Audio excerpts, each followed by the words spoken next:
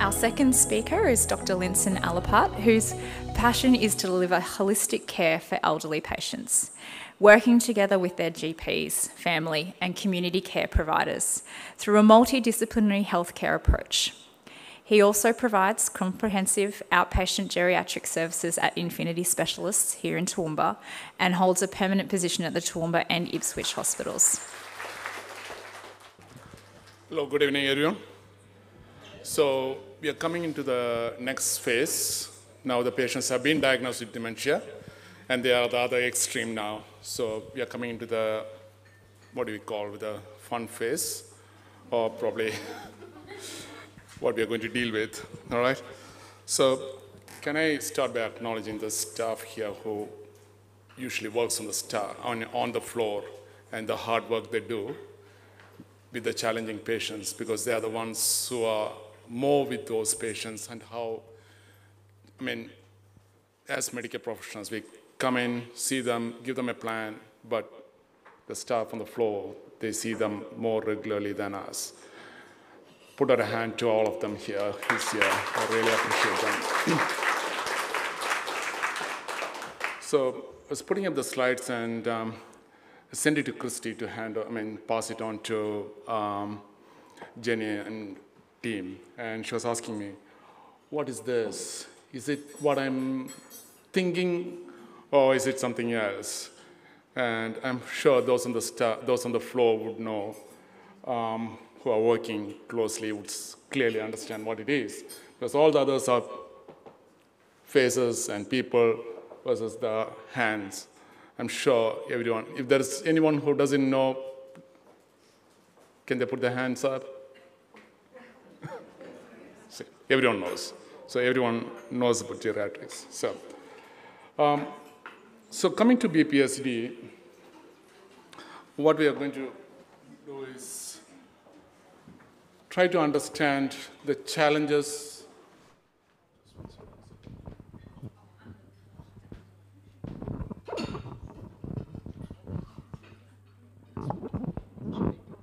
Hello? Yeah. So understand the challenges in dealing with the challenging behaviors. So all behaviors are not challenging. We expect the residents, when they come into the residential aged care facility, to lead a meaningful life and to have some sense of enjoyment trying to explore the surroundings. But when they do that, they transgress some of the norms of the facility when they start wandering into other people's places, and it's being termed as challenging behaviors, unfortunately. And some of the challenging behaviors are when intimate cares are being done. And this is one of the areas that we'll be touching upon, and I'm sure there's quite a number of people here on the staff and among the people working would understand that that's one of the major challenges that staff face, and that's when the behaviors get aggressive. And you need to understand that, yes, these people have dementia, but when these cares are being done, they have a sense of shame and embarrassment, and the means of their expression is probably the aggression and the calling out or the swearing. We're going to also look at strategies of how to deal with these patients and how to have some patient-centered approach. In BPSD, Lemia has touched upon BPSD briefly during her talk. There are two factors which impact on the behaviors. One is the short-term memory loss, and the other is the lack of insight when the dementia progresses. So when the short-term memory declines, the person is unable to participate in standard therapies that we advise with regards to non-pharmacological measures and things.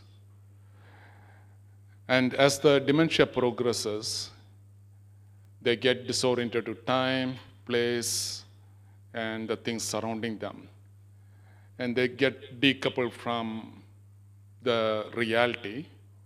That's when they feel that they are living with the deceased spouse is in the same place, or they're having young children and the like.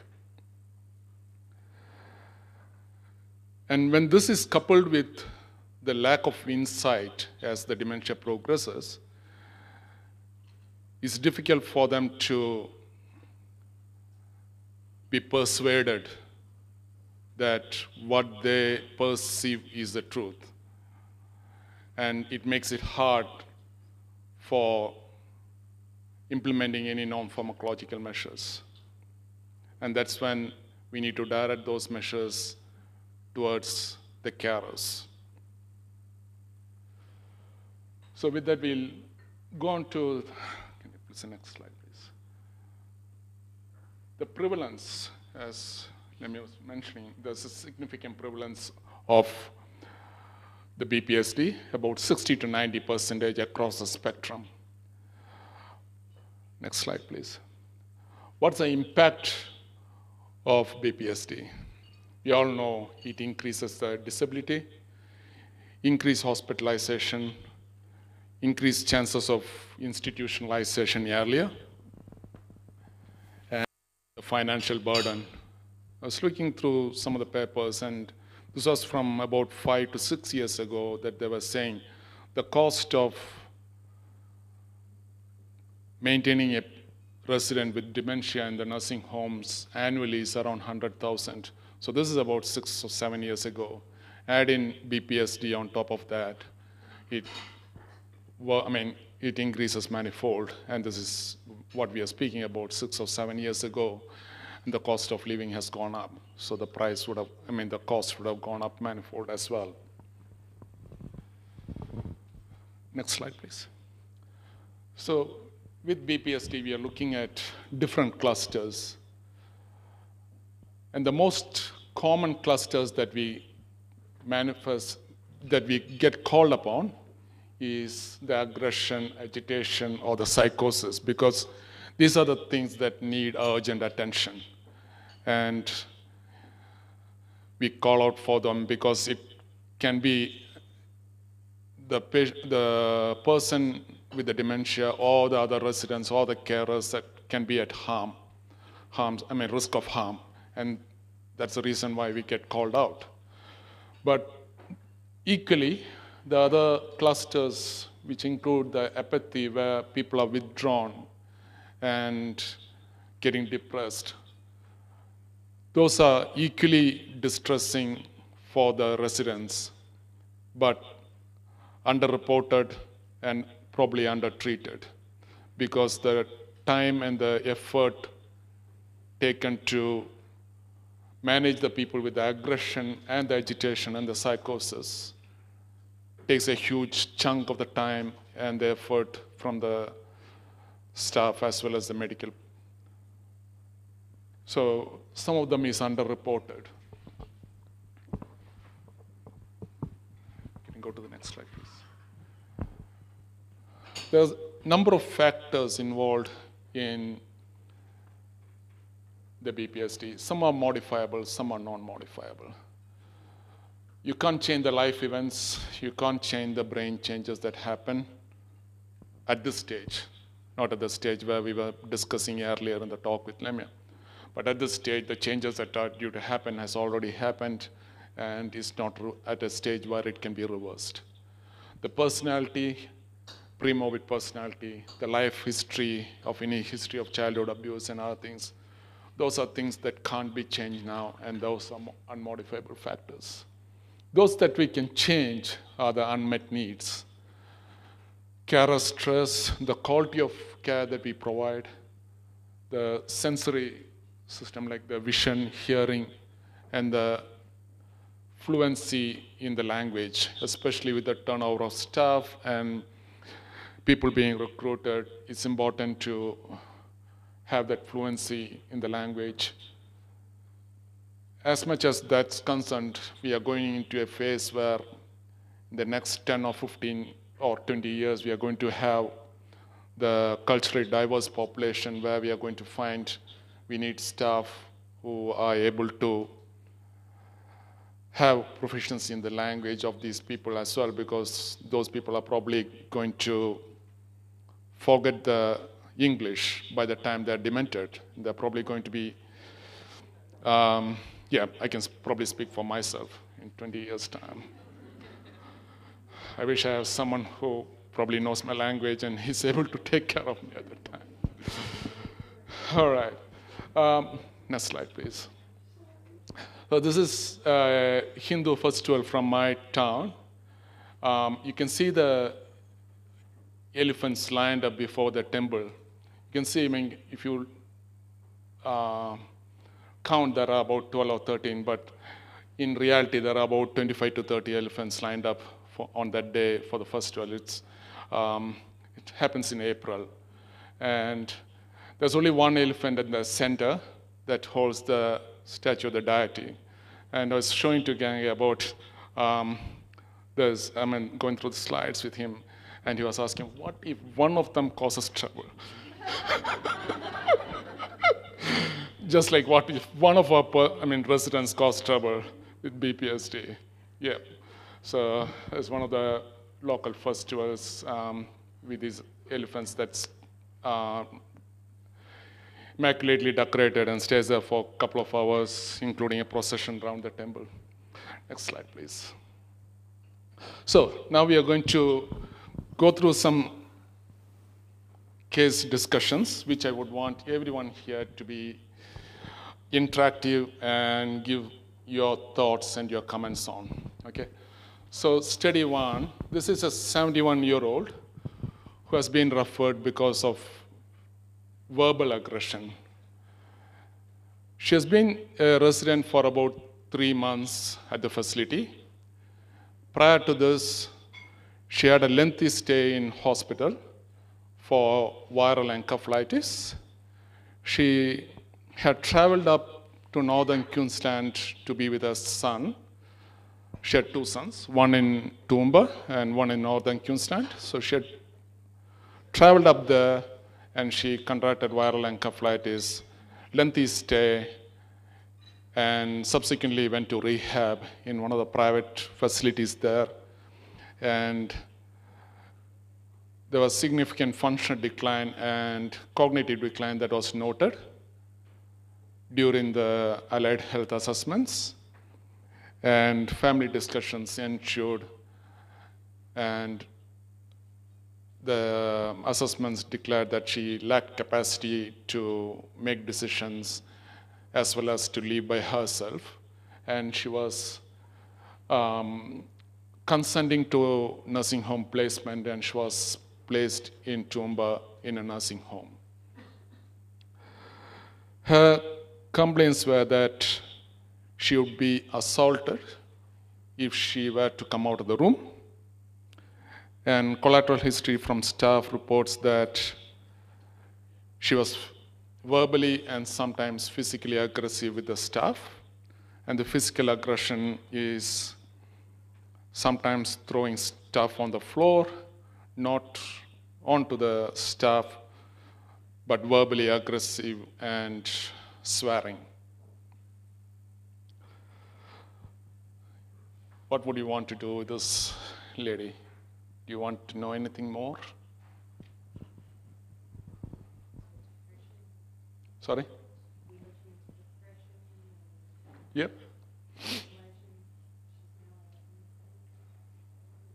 Mm-hmm.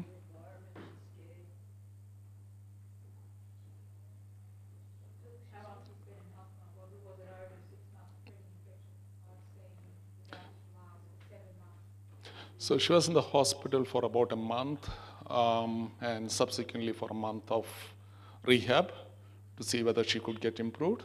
And no, everything fine. Yep. Nutrition study, is she eating, drinking? Yep, no problems eating and drinking. Her room's kept clean. All good. Sorry? No causes of delirium identified.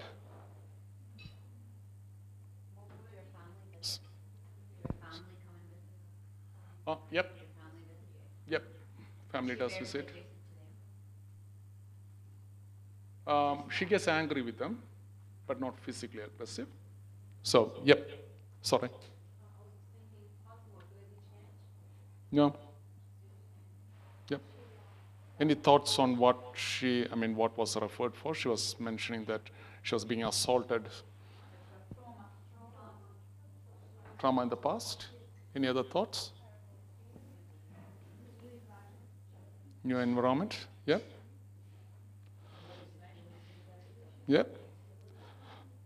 So, dwelling more into the history, went to visit this lady as part of the team from Aegis here. This is a wonderful team. Love working with the team. So went to visit this lady. So she's in the memory support unit of the facility. And when we get down to her room, there's a small corridor with doors on either side for the rooms, okay? So these are, when asking the staff, it was confirmed that these rooms does have people with advanced dementia and BPSD.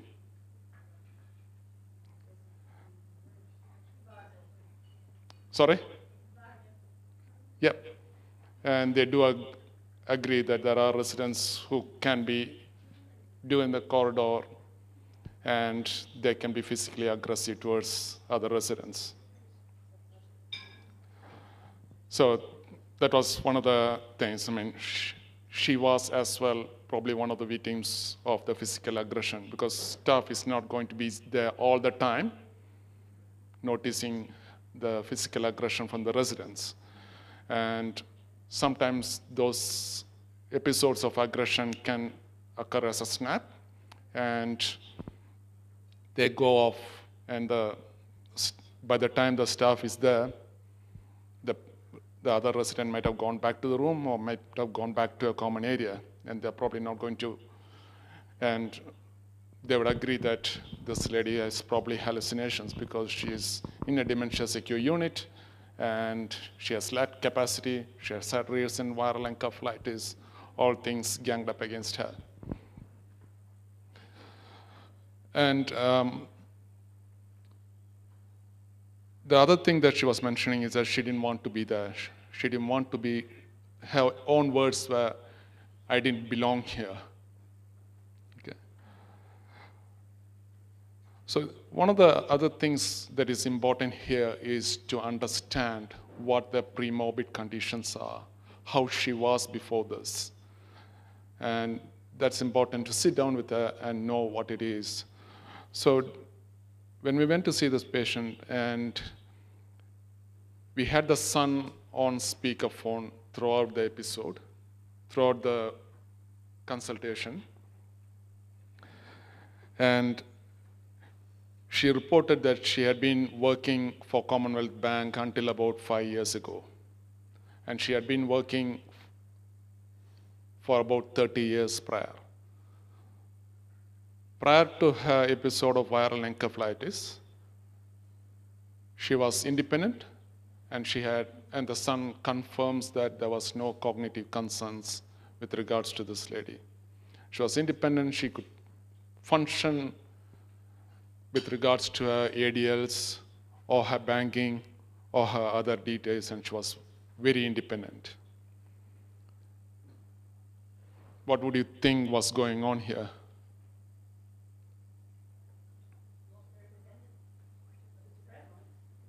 Sorry? The staff reports that they didn't have to do anything for her. She was completely independent within the facility, and they didn't need to do anything for her, and her room was clean. So. She's been put in a high care area she doesn't need to be in. She obviously isn't as bad as the other residents that are there, and probably should be moved into a normal section of the nursing home. Yep. Sorry, Donna? Does she really need to be there? If she was managing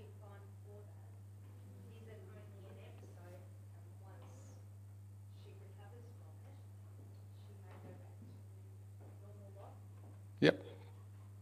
Any other thoughts? She lost her identity from what she used to do. Yes, that's right, Kerry.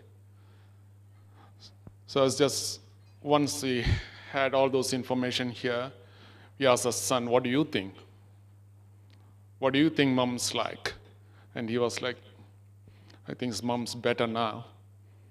And so one of those things that we commonly face, especially with, we were just discussing about bed pressures in the hospital and whatnot,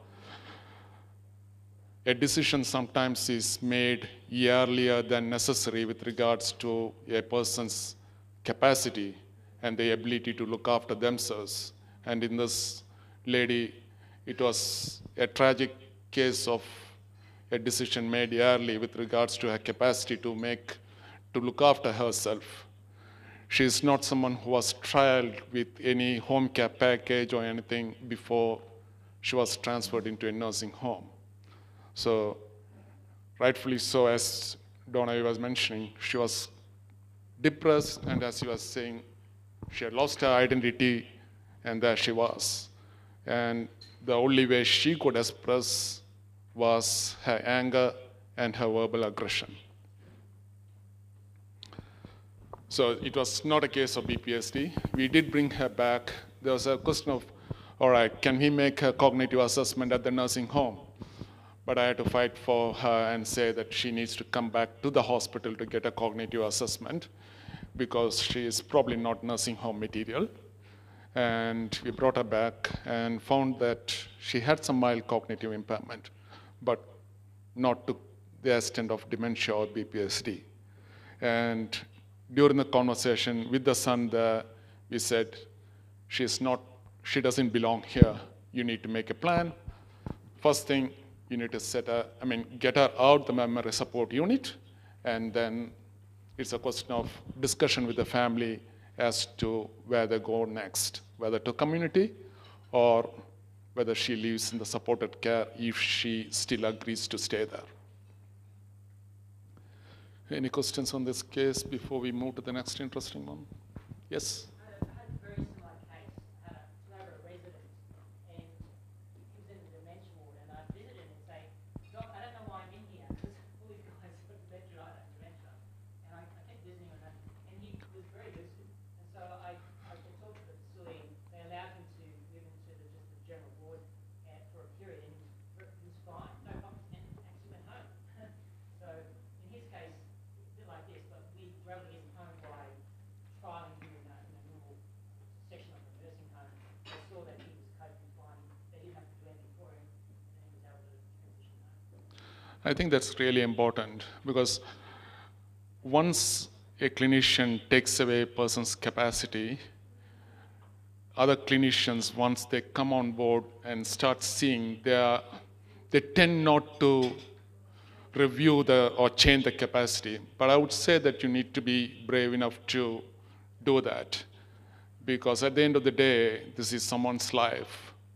And you should, as we say, anyone is deemed to have capacity unless otherwise, you should respect it's a human right issue. Very lucky as well, they had a home to go back to it all solved. Yep. So, Linson, what happened to the capacity? Did we reverse the decision on the capacity for her, or? We said she had the capacity to make decisions at that time, and she was agreeable to move into the mains division of the nursing home, as we were saying, outside of the memory support unit until further discussion, because she had nowhere else to go, because her accommodation has been sold for payment. So it was up to the family having a discussion as to where she goes, whether she stays. And indeed, she continued to stay at the nursing home reluctantly, because she felt that was a better choice, because she could get more support. She had insight that she had some functional decline and needed some support. It's very important, isn't it, when we make these decisions.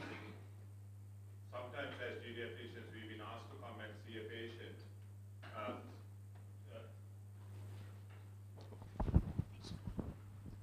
to sometimes come and see a patient in a ward that we have never seen before, and could you come and do the assessments of capacity? And I find myself in a very difficult position to make that capacity. Often when they are too sick, we walk away. And that's not the best time to make the capacity because the patient is having an episode of delirium during this period of time. And that's the time they need to go back and or come see them in the outpatient setting. But there had been a few instances in the private hospitals. St. Andrew's Hospital might come and ask, can you come and have the assessment? And they can't go anywhere with the discharge planning. So in that sense, we are very careful to say that I myself say, at the point of time I am assessing, this patient does not have the capacity, but this can change, and this needs to be reassessed periodically, and specifically to the GPs to assess that. It's different to someone you have, so we have some patients I've been seeing since 2014. I've diagnosed dementia at that time, mild cognitive impairment, gone through the stages that Lemia was explaining, now gone into much more advanced stage, and I pretty much know this is not returning back. And I'm more comfortable saying at that time, this is advanced dementia, she has lost the capacity, and this is going to be a permanent situation. So any healthcare professional, I think the lesson we have learned from this case is not to jump into conclusion. And because once a geriatrician or a specialist, someone makes that decision, often other medical professionals sometimes find it difficult to reverse that. It's like cardiology starting on two antiplatelets. Nobody wants to touch that until they have a major GI bleed after 10 years, something like that. Thank you. Anyone else? Anyone else? Yep.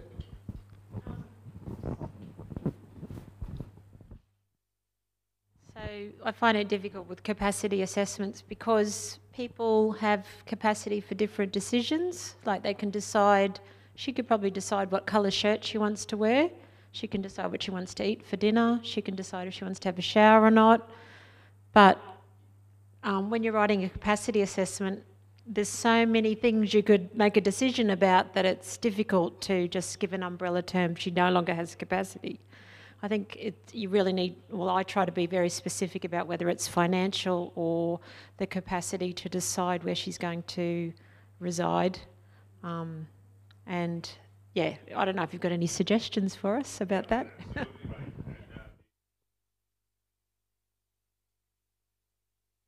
And financial, health, and social matters, including living conditions.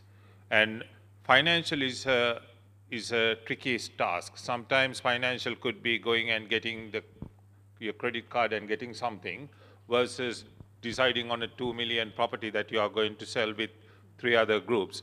So in that, there was a patient just like that. The family was worried that the daughter was going to, the mother was going to sell the property of a shed, 3 million, without consulting them. Because they are not being consulted, they think mom has lost the capacity. So, but everything pointed to us, she can make these decisions as such. So you have to be careful, and when you make these decisions, sometimes we could probably provide the capacity. This person lacks the capacity in complex financial decisions, but the simple financial decisions can. But this is very important to say that this assessment, based on the assessment now, this needs to be reassessed in 6 months' time. Absolutely. Saying that this person has lost the capacity is not a good way of saying that, and it puts a very difficult situation for that person. Sorry. Yeah, totally agree. We need to specify whether it's a simple or a complex, like Nisal said. So making sure, and with that we'll be moving on to the second one, which is another probably capacity, but of a different nature, which I want every one of you, I'll be going by each table to get a reply from what you feel about this. All right, okay. So, as I said, referred because of this person's relationship with another person with dementia. Diagnosed 3 years ago, no history of aggression, no verbal aggression, not on any chemical restraint or physical restraint. Capacity for consent. Sexual activity.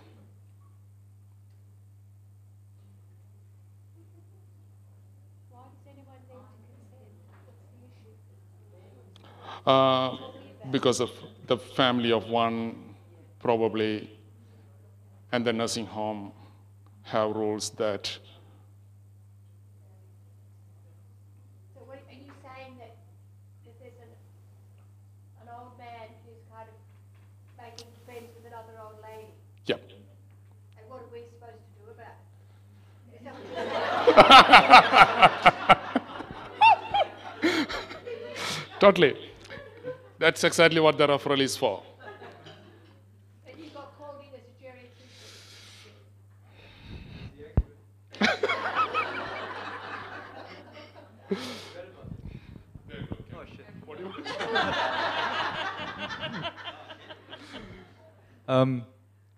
I didn't mean to say anything. I suppose when it comes to this, I mean, my approach is that if two people are having sexual intercourse, what spectrum of capacity do you need? Do you need very high level capacity? It's like what the last nice lady, Diana, said just now. Is capacity for sexual intercourse similar to having capacity to choose an ice cream? Or is it somewhere in the higher end where it's capacity to change your will? I mean, I would argue it's on the ice cream end. Because the worst that could happen is, well, someone didn't like it as much. Yeah. So the consequences of them having a sexual relationship are quite small. So I would feel that framing this as a capacity assessment is the wrong way forwards. It's about talking to both families and telling them about what's going on. Because it's not, no one's actually getting harmed here is what I'm seeing. That's how I would approach it. And I would speak to the families and talk to them about it. If they're still unhappy, there might not be a huge amount that I can do about it, is the truth. And consenting is very difficult. Yeah. That's my take. Anyway. Thank you. I'm going to put it out to the floor here where you've got staff from the nursing home. How would you be dealing with this? Yes, got some mic there. Okay. Next in line is We actually Donna. have had this sort of situation at work before. Yep. Where we've had a man who's married with severe progressed dementia and another lady who had severe dementia as well. And they liked to hold hands and kiss and things like that. We had family conference with his wife, discussed her thoughts on it, how she took it, and she was happy as long as he was happy. And so when she was there, we would not separate them, but we would guide him to another area and they would have a cup of tea, and by the time they had their cup of tea, he had forgotten about the other lady, but every time his wife would leave, he would venture back to her. So his wife was happy and it didn't hurt anybody. So yeah, that's how we did it. Well done. I'm just going to ask the team here. Who would be willing to take that? From our point of view, it's about talking with families as well. Human contact is a basic human need, and it's something that's very lacking in a nursing home environment as well. So certainly if, it could fall into that unmet need if they're not allowed, and if the families are both comfortable with that and around a reasonable conversation, then yes, I think they can decide what feels good. As long as the residents are not at harm. Yes, as long as they're both. Yep. Okay. Right, can we the step?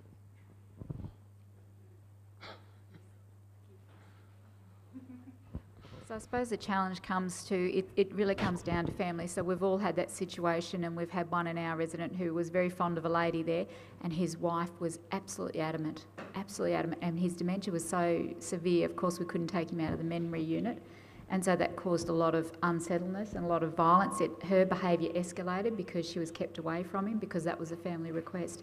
So my only issue is to making sure that they're physically both okay, because we have the history of having syphilis diagnosed in about their 80s. So you still have to make sure that they're both physically well before they enter into intercourse relationship, because I've diagnosed syphilis in their 80s. That's interesting. So, yeah, and very undiagnosed, no symptoms until the advanced dementia, and that was because they had syphilis of the brain, and that was in their 80s when they got... Exactly, so he was in his 80s when he got diagnosed, so that would be my only, but our biggest challenge, it's not the residents, I think that everyone, and it isn't me that's probably not being met, but it's families. Yes, unfortunately it's the families. Yeah.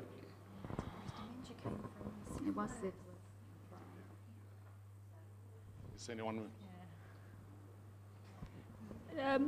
Syphilis isn't on the screening for dementia, is it anymore? It used to be, but not for the base anymore, I don't think, is it? They still do it, but no, sorry? It's actually more prevalent, it's actually on the rise. Okay, take it back. Yeah, a long time ago it used to be on the when we referred people that it's not on there anymore. HIV's not there or anything like that. So yeah. We've actually changed the antenatal guidelines because it's so prevalent. That's right. Yeah. Okay. Yeah. But that's mostly it's higher prevalence in Indigenous populations, of course. So, okay. We in fact actually, I remember when we started the memory clinics, that was a must investigation for us. But then sometimes you get a letter back by the GPs asking, can you look at this? There's lots of tests.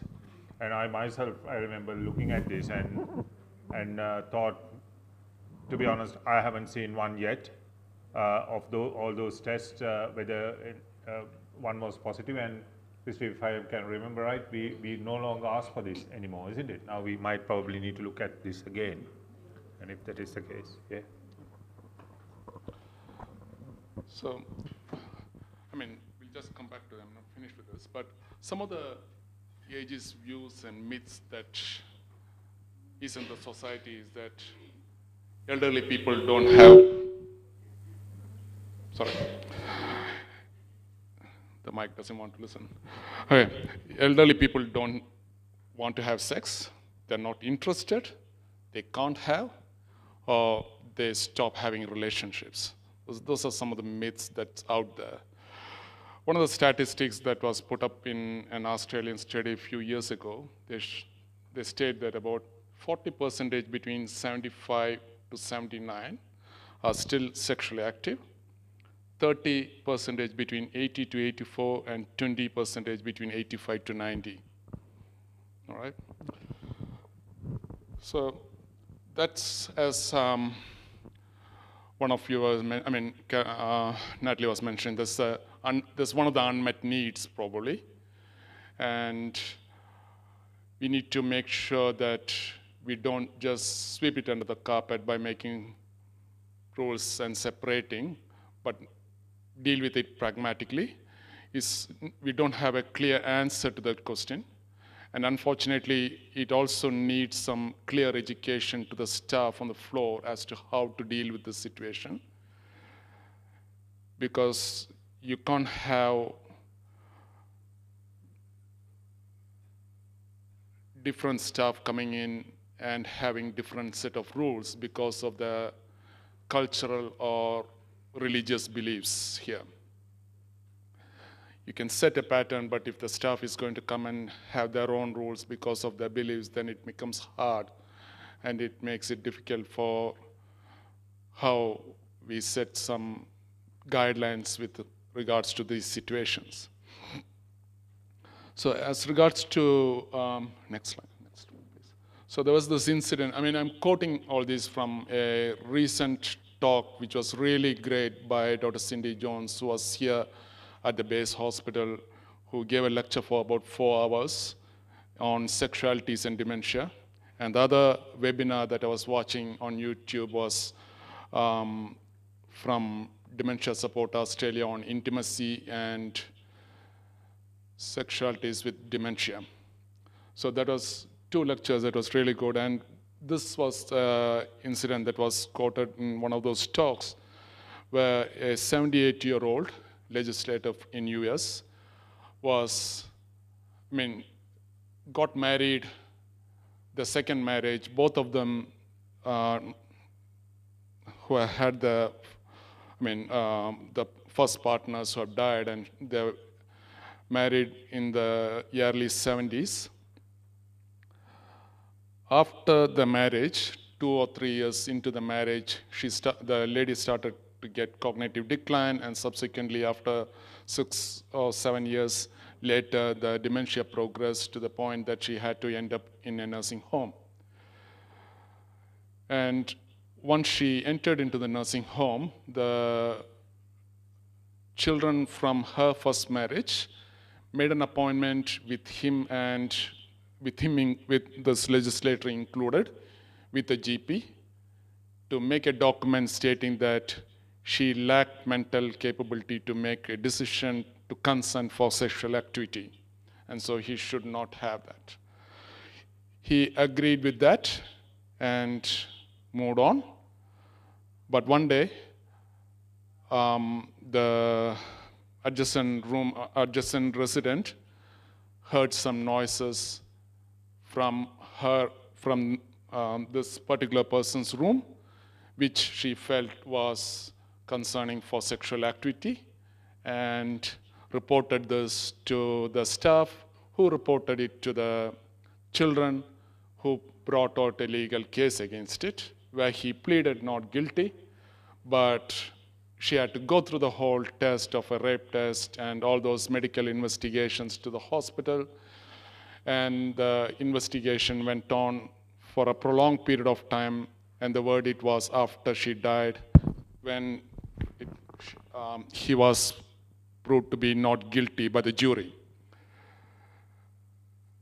The reasons behind how the jury came to this conclusion is still not reported, whether it was because they felt she had the ability to consent, or whether there was insufficient evidence. But one of the points to note is that just because the patient or the resident doesn't have capacity to make a financial decision or ability to look after herself, and hence being in the nursing home, doesn't equate to consent with regards to other activities. And there is no clear answer as to how the guidelines would be with regards to this, but I think it is going to be depending on a case-by-case discussion, as Ken was mentioning, having the discussion with the families and trying to respect their thoughts, but at the same time making sure that we have a patient-centered approach with regards to the patient before us. Any other thoughts?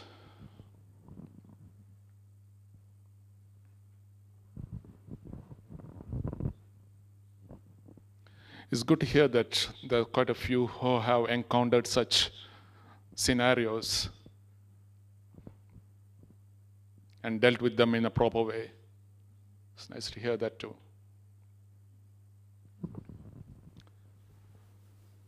If we don't have any other thoughts, we might move on to the next one. Okay. All right. So this is the beautiful scenic view from our state in southern India. If you ever go out to India, try to go to Kerala, which is the southern tip, and is most famous for the backwaters and the houseboats and the seafood, if you wish to, if you love that. Okay, next. So this is another 80-year-old resident who was presenting to us with behavioral issues, being sent out from a rural hospital multiple times because of physical aggression and verbal aggression, throwing stuff. This is someone who reports he is being on a diet of lemonade 3 times a day. He has pain issues with his wrist. He's withdrawn, and he has a background history of advanced Parkinson's with associated dementia, hypertension, polypharmacy. And his background is that he used to be an avid baker, gardener, and independent until about 12 months ago, and he used to live locally. Every time he comes into the hospital, this is over a 3-month period, he had about 3 presentations. And every time he comes into the hospital, at least on the first time, he had some level of verbal or physical aggression, but during the subsequent events, there was no issues in the hospital. And he goes back, he has this bus, and they send him back. Any thoughts on what to do with this gentleman?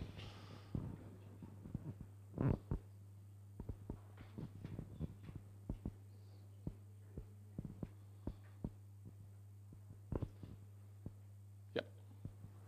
I'll start with blood tests to check for nutritional deficiencies. That seems to be low, unfortunately.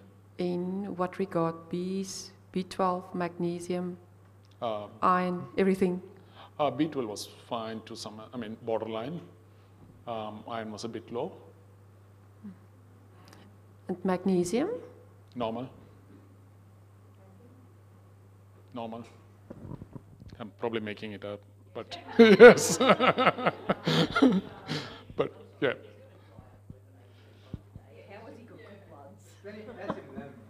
Yeah.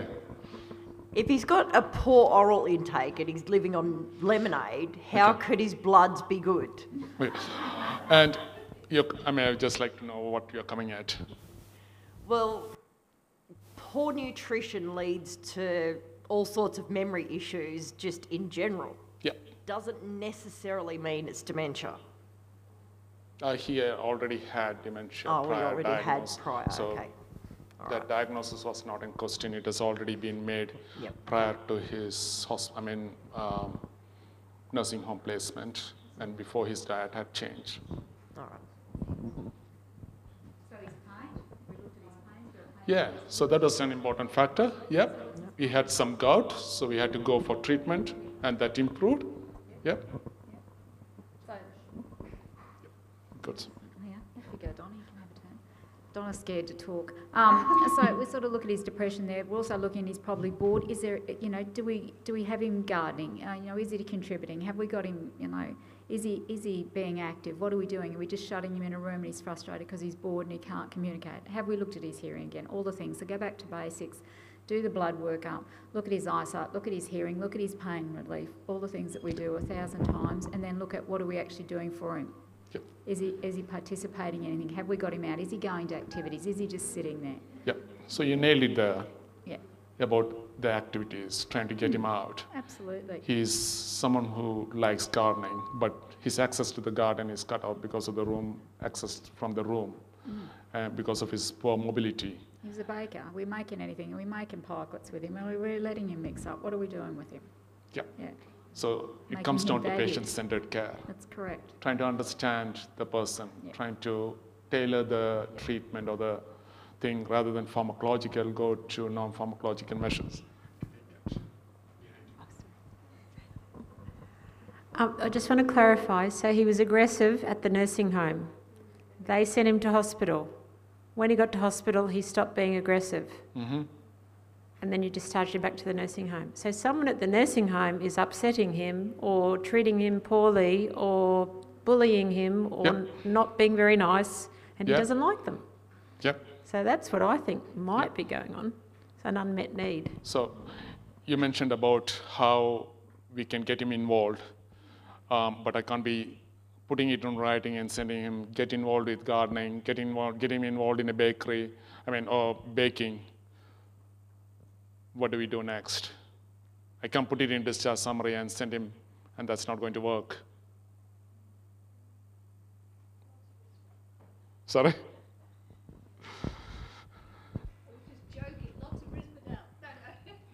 Yeah.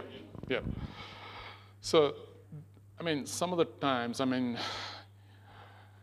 yes, you can provide the care and other things, but ultimately it also depends upon the numbers on the floor, the amount of care that can be provided. When you go to the nursing homes, you realize that, some of them are well-staffed compared to the others, and to deal with one physical aggressive patient, it takes a lot, and it takes a toll on the staff as well. So, the good things that you said was trying to engage him in activities. And one of the things that we did when he was in the when he was in the hospital is look at his needs, try to listen to him. We had more time to listen to him. And we understood that we tried to understand what his diets are, what he likes, what he dislikes. And by the time the third admission, when he returned back, he was on a reasonably regular diet, not on 3 times lemonade. He was eating and drinking. So it takes a bit of time, it takes a bit of effort and discussion with the resident. They might be demented, they might have the likes and dislikes, but you need to treat them with respect and give them the time and listen to them. Unfortunately, which is what most of us lacks with the workload and with the time, with the number of patients that we have, it's not something as a priority, unfortunately, that we have. And one of the small things that he liked during a stay here is one of our advanced trainees, knowing that he liked to read, bought a newspaper for him to read. And you should see the level of appreciation that he had for this particular register when she came along the next time. So small gestures, but it went a long way in bringing around this gentleman, treating him. And to the answer to my question earlier, yes, we can tell the staff about doing this, doing that, but what we did was we went out to the, got him discharged.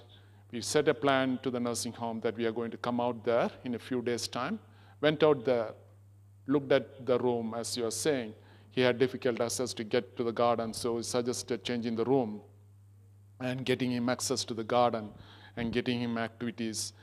And to my understanding, he has not come back into the hospital again. And they have been taking, and the other thing is to let the staff know that they are not in this game alone and they have the support. That's what we are there, holding hands and reassuring the staff as well during this time, and that's important. Can I Yep. That this would be a good time to introduce the Aegis team if you haven't met them, and I think the most of the staff is here. I think that important connection that we have, what we identify from is one thing is identifying the problems, but communicating that to the place where it needs to be actioned is another issue, and we understand with all our aged care facility staff doing a wonderful job, but often they are understaffed and not enough resources there to work with. And that is why Queensland Health has invested a lot of resources, and we were lucky to have such a wonderful group of nurse navigators that we try to fill that gap between to getting that education. And am I right to say that you do a lot of work is on staff education, is that right? Yeah. Yeah, and they punch well above their weight. Absolutely, absolutely. And as geriatrician, we can only do so much, but unless we fill that gap, it's going to happen more and more. And identifying these gaps, we have been able to advocate more and more support for staff. Until we had this service as a geriatrician, I didn't know actually how much staff was working hard, but how much resources the places were lacking. And that is where everyone needs to be looked at. Yeah. Yep. And what we see as part of the public hospital is probably a tip of the iceberg, because we get called upon when there is an issue. We get called upon because there is a difficult patient or there is a difficult situation, and we deal with them. But some of the other chronic issues, or the persons who are depressed or apathic, they are in a corner because they don't create any problems for the nursing home per se. And as Dr. Gang was mentioning, it's about the resources as much as the trained resources that the facilities have, which is which is quite disproportionate, and some facilities, have quite, very good staff versus others. Unfortunately, they have changing staff, and you can see the difference when 2 or 3 staff changes, 2 or 3 trained staff changes, the facility falls apart. So with that, we move on to the next slide, which everyone likes. So 90-year-old with dementia and BPSD, got type 2 diabetes, and he's a vasculopath.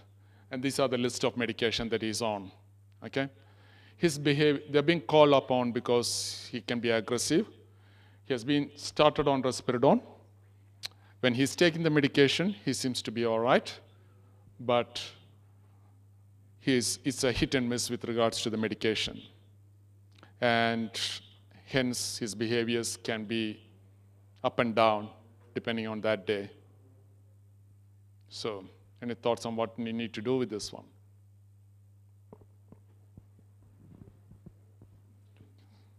The table here. Anyone here? Please. So I'd ask why he's on some of, we want to reduce his anticholinergics. He's on quite a few there. Yep. And I'm not knowing his history, why he's on the amitriptyline. So you're starting with deep prescribing, right? Yes, yeah, Yep. for sure. So- Yeah. And given his diabetes is quite good and he's 80, you could certainly back off on his diabetes medication as well. And yeah, there's quite a few medications. Yeah, we could do a lot of deep prescribing for sure. Can you start by which ones do you want to cut? It's always difficult, but yeah, he probably at 80 doesn't need diamicron, obviously. Sorry? At 80 he doesn't need the diamicron, so we can certainly stop the diamicron. Yep. And there's always certainly unless there's a reason for the amitriptyline, obviously that can cause confusion, so that should stop. I know the geriatricians love mirtazapine, but Thank you. potentially we could reduce that at least. Yep. And see how he goes on a reduced dose, and of course stop the risperidone as well. Does he need the donepezil? Well, yeah, at 80 there would be, 90, yeah, there wouldn't be much reason to continue, and you probably titrate it down and then stop it. I agree. And again, in a 90-year-old, I know you guys like de-prescribing. You would probably stop everything, including the aspirin and the atorvastatin and as well. Yeah. and does he need the furosemide? We don't know if he needs the furosemide either. So there's a lot of those that just about everything except maybe the Panadol could stop. And does he need to have a HbA1c of 6.3 That's for right. 90-year-old? Yeah. Does he need that tightly controlled blood sugars? Yes. And injecting for a patient with BPSD, probably risking harm. Yes. So cut down most of, and coming back to the initial point is he was aggressive. He's good when he takes his medications. When you have 10 medications to give, there's every chance that he's probably not going to take all of the 10. So there's a higher chance that you could probably have 2 or 3 medications, and if that includes the risperidone, then there is a higher chance that you could probably take his medication, and that could help with compliance as well as maintaining his behaviors, and then seeing down the track whether we could titrate down. Any other thoughts on that? No? And just to mention one thing, when you do medication change, don't change all the medication in one go. Especially if we're talking about there is amitriptyline, donepezil, mirtazapine. When you change one by one. Because once the behavioral change, you will not know where is the problem, from which one. And try to reduce it. Amitriptyline always reduce it rather than just to stop it. Okay. So the problem is that doesn't happen. They come back from hospital and suddenly they're not on anything.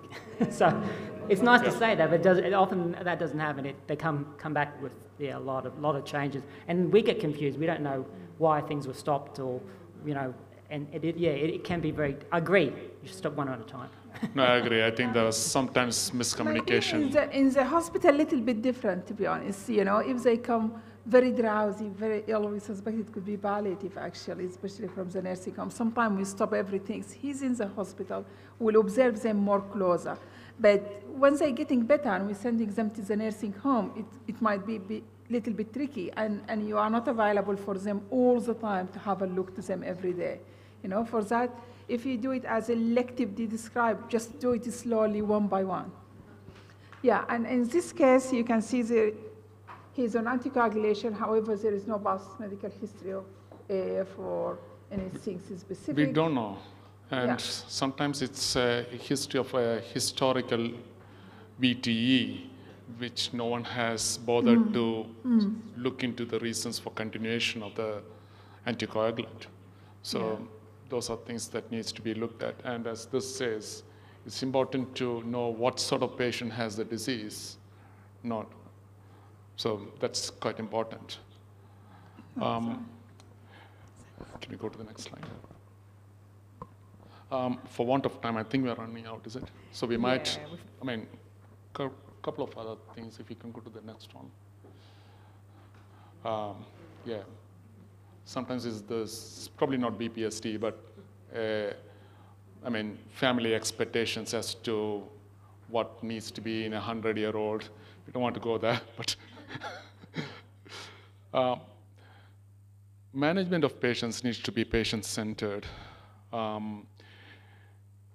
Making sure that families and carers are engaged in the care and involved in the decision-making. And looking at, I mean, as we were mentioning, in a baker or a gardener trying to involve them in the activities. An interesting scenario that we had was a long-time resident at the base. He was not on our team, but I remember he was not in the nursing home yet, but was waiting for the nursing home. I was finding it difficult because of his behaviors. And his history is he's an ex-psychiatry nurse. So one day we were going there for the rounds, and we saw the morning handover happening in a general medical team behind locked doors, and a rectangular shaped table with this resident at the head of the table, having a handover sheet and a pen in hand. Very quiet, listening to everything, no problems at all. So trying to do activities that can involve them and make them appreciated, because there's no confidentiality patient. He doesn't remember what's going on in the sheet. He doesn't know how to read. So there's nothing to be worried about there. Some general tips that we say is making sure that you come through from the front of the patient, making eye contact, making sure that you are not having a threatening voice or having a gentle voice, and avoiding arguments, and try avoiding any physical restraint as much as possible. Obviously, if any other resident or staff is at risk, obviously we need that. But otherwise, trying to avoid physical restraint wherever possible, because it's only aggravating the situation, and you're going to only have a vicious circle going around trying to pin him down to give more, subcut medications to settle him down.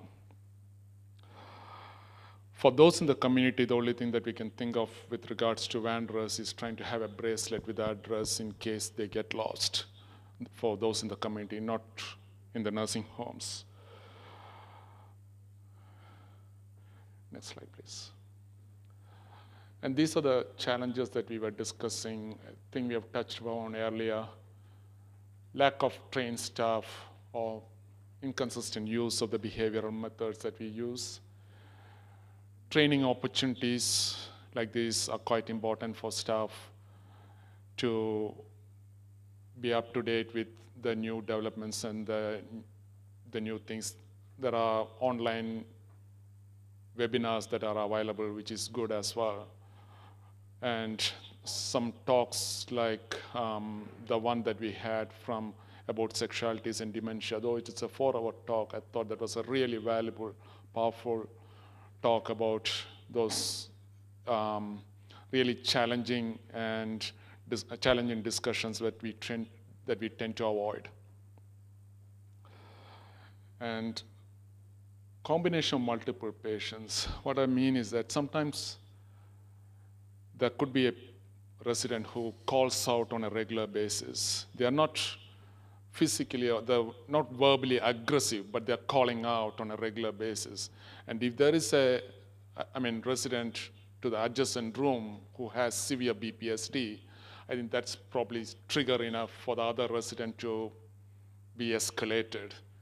And so how we manage, probably separating, but these are logistical difficulties that nursing home faces with regards to how to separate people, what are the means, and sometimes the families come up saying, oh no, we can't have him moved to another room, rightfully so, because it's going to add to the confusion when they change his rooms and other things, but it's not an easy decision to be made, and that's why one of the, tasks that the nursing home does is really important, challenging. We give the orders and we give the recommendations, but it's equally challenging on the floor to follow those recommendations. And you see sometimes we refer on to Dementia Support Australia, and when we get back the report, we have about 10 recommendations, and we see sometimes, is that something possible for anyone to follow those recommendations when the resident is really escalated? Probably not. And we need to find the reality with regards to the balance where we stand. And as we said, CAL backgrounds, but that's probably more towards the future. It's still not an area that is really prominent, though I had a recent referral which I went to see in Brisbane. Knowing by the name, it was clear that this person's mother tongue is not English. So Christy called up the facility to ask whether we needed an interpreter. They said, oh no, clearly, there's no. She has been in Australia for 17 years. She has a good enough English to communicate, no problems.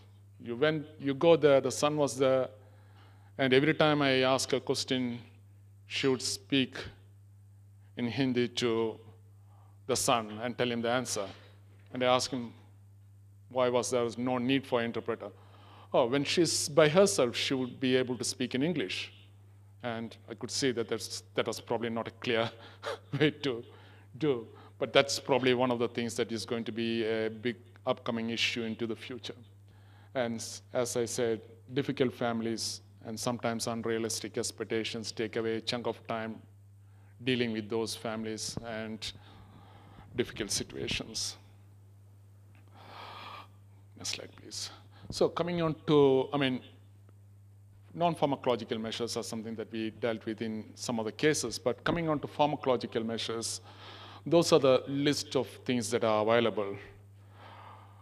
Antipsychotics, make sure that a clear discussion has happened with the family, consented before we start, explaining to them the risks, the side effects before we continue. Go slow with those medications and evaluate from time to time with regards to the need to continue those medications, because at some point we might have started this medication because this resident is new to the facility and trying to get time to settle in, and they're arcing up. So once they have time to settle in and when things settle down, it might be time to reassess the need for those antipsychotics and try to wean them off appropriately. The other medications, antidepressants as and when needed, is important. The more evidence is towards SSRIs and SNRIs. Anxiolytics as well, not much evidence with regards to the same, but has been used in conjunction with other medications, explaining again they are going to be at risk of increased risk of falls and other things. Mood stabilizers, not having again much evidence, but in conjunction, valproate has been used when they have a premorbid personality that can be challenging, and risperidone by itself is not effective enough. We do trial that as well. Cholinesterase inhibitors, if we have started that and the resident is on cholinesterase inhibitor and is being transitioned to a nursing home, those are situations I try to not make any medication changes, leave them on and reassess maybe in a few months' time. But do they have much evidence? Still, it's not of much evidence with regards to advanced BPSD. But when you have tried all the others and we need some other measures, definitely a adjuvant to be used. And need to understand that some of the behaviors like symbol wandering, symbol calling out on a regular basis is not going to change by medicating them. You're just adding to their risk factors, you're adding to the problems. There are other issues like verbal, physical aggression, and sexually inappropriate behaviors or depression that can be treated with medications and it is effective, but not the ones where people simply wander. And probably they are probably new to the facility and they're wandering off looking for their loved ones and they're getting lost. So just need to give them the time to settle down, redirect them, and bring them back. Next slide, please. And this is one of the specialized dementia care program facilities in Brisbane for really resistant BPSD, where the medications are probably not effective still. And we have been trialing multiple medications. The problem with these is that they have only few beds. I think about 12 beds or something in Brisbane between two facilities, managed by geriatrics from PA. And we had at least a couple of referrals, at least 2 referrals, not had any luck so far being accepted. So, but yeah, something that could be referred when we have difficult patients. Next slide, please. So that's the key take-home message. Engagement, understanding, time, educating, and always trial non-pharmacological measures before we speak about pharmacological measures. And next slide, please. So these are some of the miscellaneous things that come up. Firearms at home, and especially in the rural setting. I mean, these are not nursing home patients, but I had few instances where people have come to the memory clinic, and I mean, it was new to me. I was not clear with this, but fortunately, the staff that was helping me with the memory clinic do remember that you should probably ask them whether they had firearms. And yes, they had. One of them was a 55-year-old who was very young onset dementia, who had low mood, and when we asked about, and he was living rurally, and he had firearms, so we had to speak to the family and tell them that they need to change the license or hand over the firearms and make arrangements. He was all right with that, but those are discussions that needs to be had. The other things, the common things is the license. I'm sure most of you would be aware of, especially those in the community. Palliation, diet. I would say some of the things about diet is making sure that you have quality of life at the forefront when you are trying to discuss about, when you are trying to prescribe some diet. It is past the stage where Lemia had said about the diagnosis phase. These are people at the terminal end of dementia and BPSD, where I would say go with what they like, and having the discussion with the family around risk feeding and all those options are quite important as quality of life measure. And of course, having the discussion around palliation when it comes down to that point. Next slide. Yep, thank you.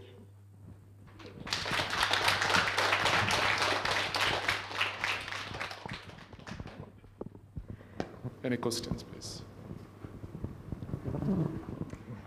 Do you have any general comments on when to cease the dementia medications? So obviously we had the case of the 90-year-old, but do you have any general advice? So having a discussion with the family around how they have been after the medications have been started, and having that sense of feeling whether the patient has clearly deteriorated. I mean, you could do a cognitive assessment and see, I mean, a simple MMSE to see and compare how things are. But as with any cognitive assessment, I would say history plays a significant role. So getting that part of history, I do remember once in a memory clinic, we had a patient that came back, and I sent home on Aricept, came back, and I'm clearly with it when I found that the person had not made any significant improvement. Actually, cognitive decline was getting worse, but the husband was clear in stating, whatever magic pill you had given was working. It was like, on what aspects? Oh, he had about 2 or 3 reasons, and I was like, okay, carry on. Sometimes it's about understanding those, I mean, I don't know whether I was treating him rather than her in this case. But you need to have both of them into consideration. So, yeah.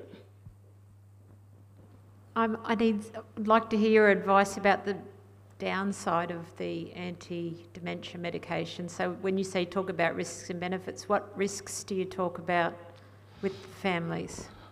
You mean with medications like donepezil? Yeah. Yeah. And yeah, antipsychotics would be a different cup of tea, but you're mentioning about the cholinesterase inhibitors.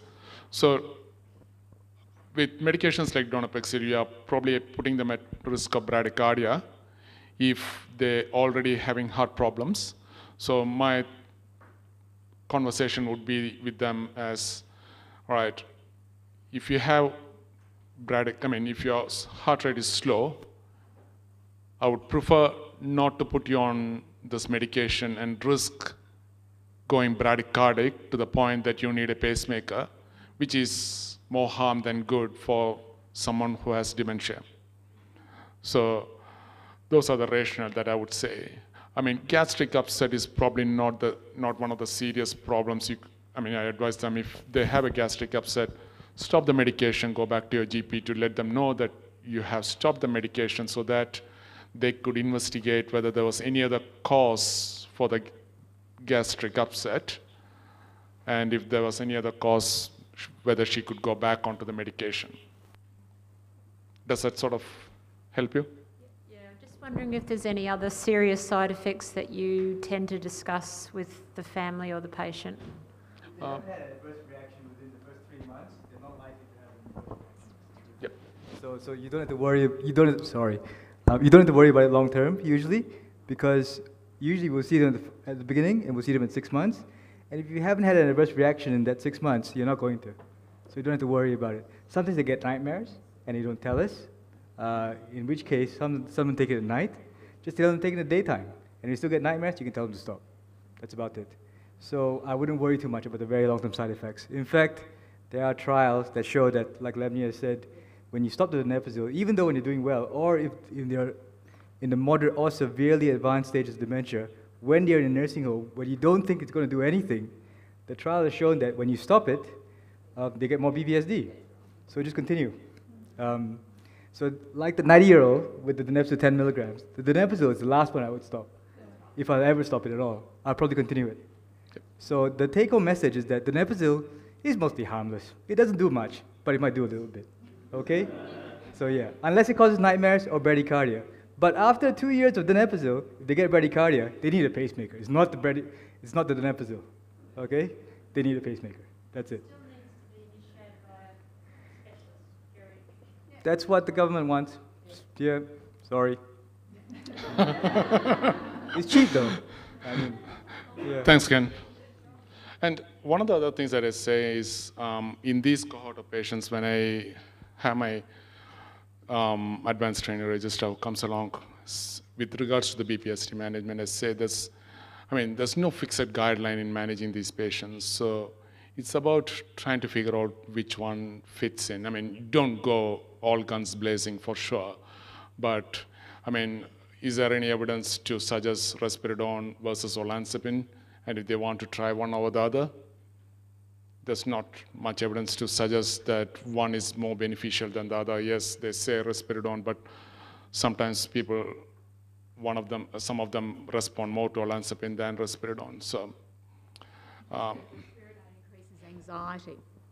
So risperidone, when you really talk to your patients, increases anxiety. I hate it. It drops their blood pressure. It's one of the worst medications you give my oldies. I absolutely hate it.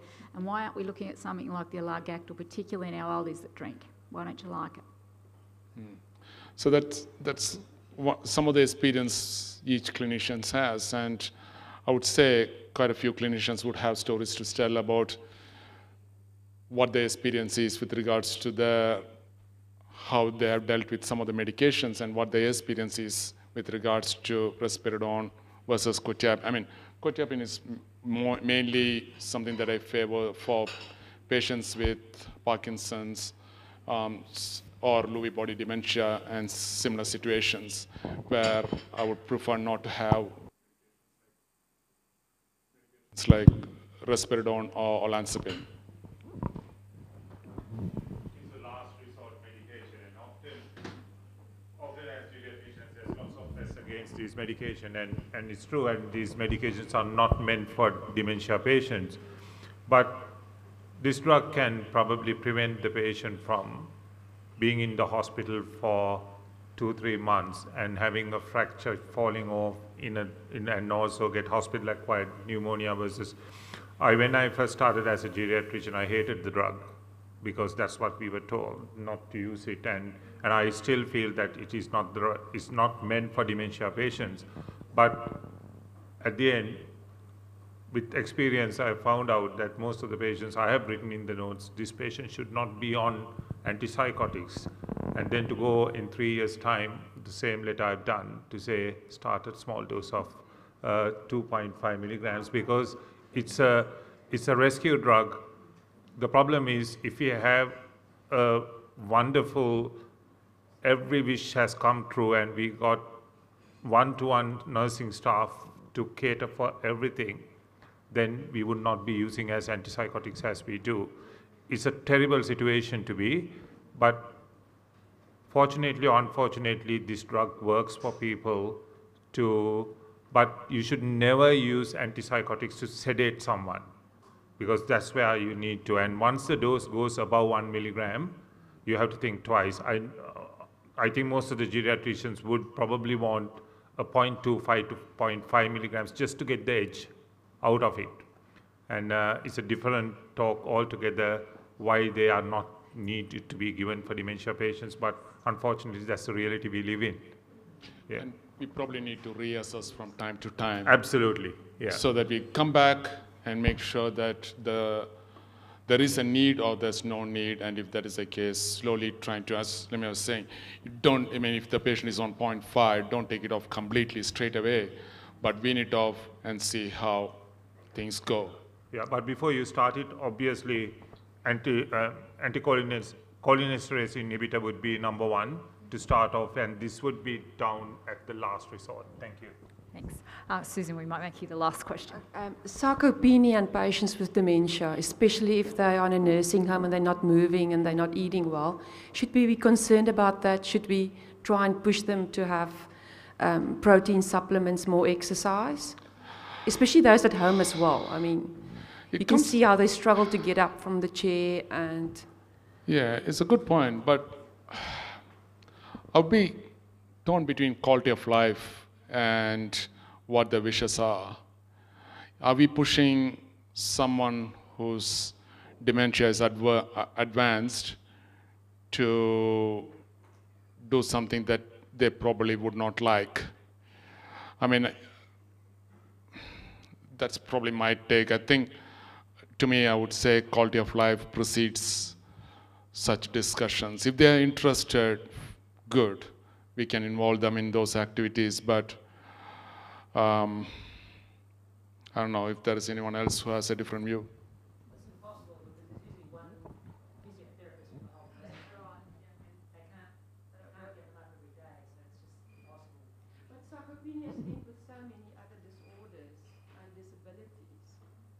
think we underestimate what muscles can do for Joe. general health.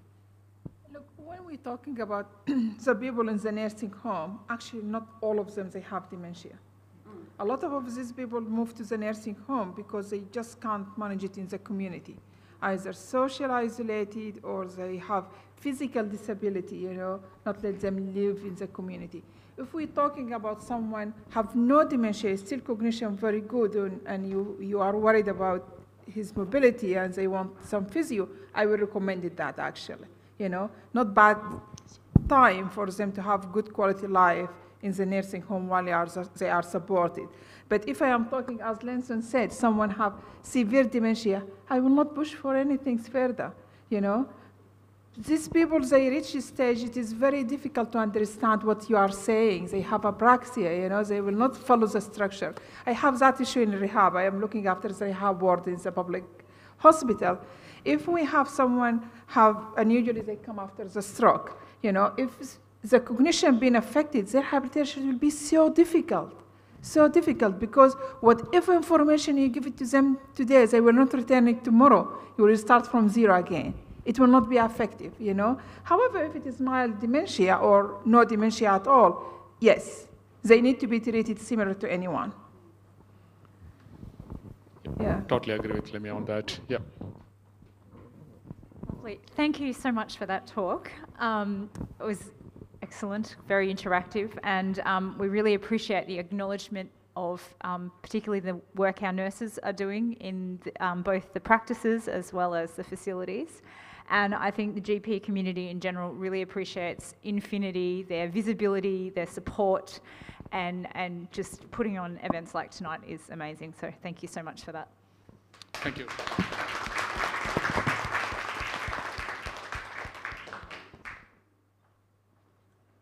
As a final thought, we should thank the PHN for this night. Without their help, we couldn't have done this. And Jenny, thank you so much. And I know how much effort you put into this, and thank you again. And again, Christy, you as our practice manager, I think you've done a lot of work behind the scenes. And thank you to both of you, and to you, Joe, as well. Thank you very much. Yeah.